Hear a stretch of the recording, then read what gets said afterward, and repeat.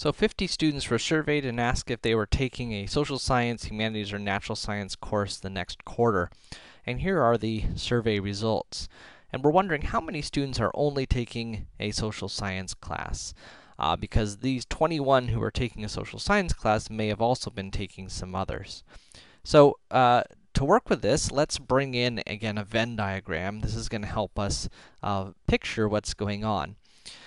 And we have sort of our universal set here, which we may or may not need to deal with, but go ahead and draw it in.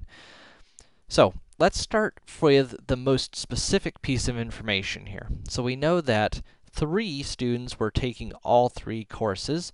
So in our middle intersection here, containing all 3 sets, we got 3 people.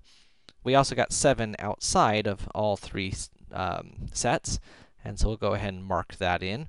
I'm going to mark these off as I work with them. So now 7 students were taking a social science and a natural science class, which means those 7 people would be in the intersection of the SS and NS sets here.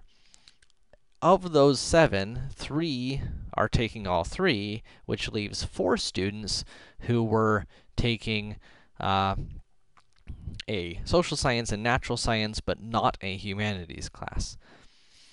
Now, 10 were taking a humanities and a natural science class, of which 3 are taking all 3, so which leaves 7 for this part of the set.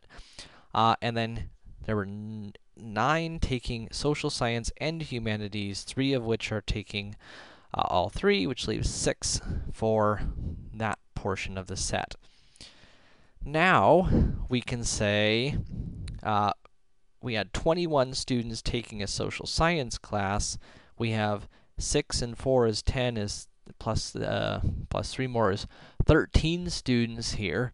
So we got 13 students already accounted for. So 21 minus those 13 students leaves us with 8 students for this region here.